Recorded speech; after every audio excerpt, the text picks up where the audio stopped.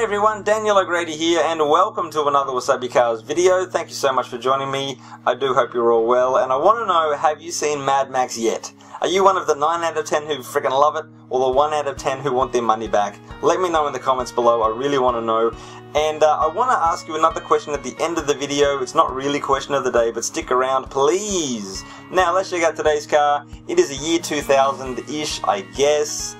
Toyota Celica TRD Sports M. Apparently it's quite a special one, and I'm reading here just 1,200 were produced. Now it was built on the Super Strut Celica, which I don't know anything about. You know, I like my older cars, of course. Regular viewers will know that.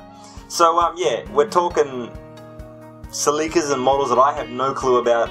Having said that, I do like the styling of this car. I think it's a future classic. It's so uniquely styled, and I do like its quirkiness, I've got to say.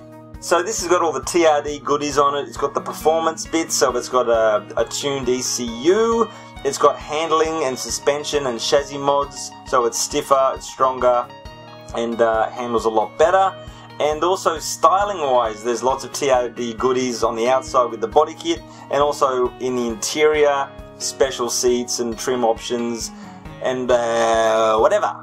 Now for those of you who are familiar with this generation of Celica, which I've got to say I'm not, you know, I'm going to see him go down the road. I don't really know what's going on inside, but I wonder if you guys cannot point out a couple of things that are different.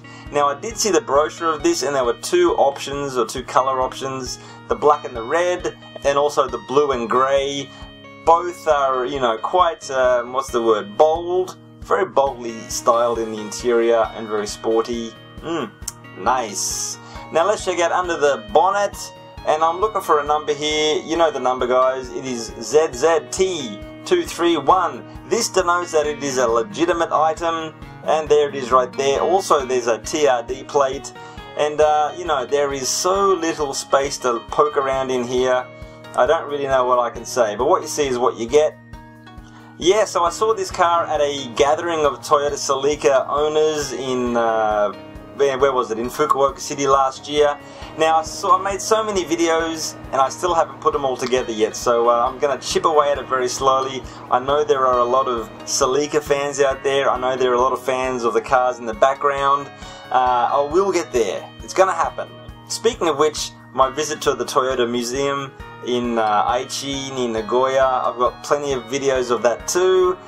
Oh, it just goes on and on, guys, but I will get through them eventually. Now, question of the day is not really a question. I want your thoughts. So, maybe I want to stop doing question of the day and replace it with something else. What do you think of this, guys, if you send me 2 or 3 photos of your car and a little bit of information about it, and then at the end of each video, no matter what it is, I'll, you know, randomly pick one and show a couple of pictures and have a bit of a chat about it, give you a shout out. What do you think, guys? I would like to know. Oh, it is a question of the day. Yay! And I'm going to shoot through, guys. And take it easy, everyone. Goodbye. With a little bit of rust and a little bit of turn on WasabiCars, and I never heard was